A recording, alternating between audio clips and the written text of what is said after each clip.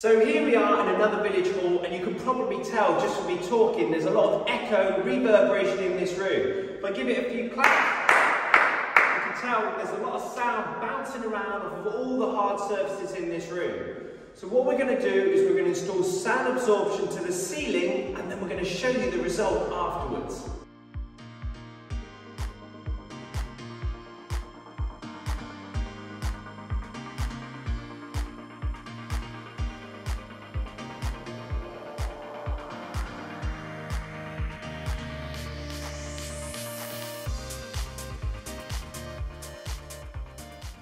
So we've installed the sound absorption to the ceiling, and you can probably tell from me talking what a massive reduction in the echo reverberation in this room.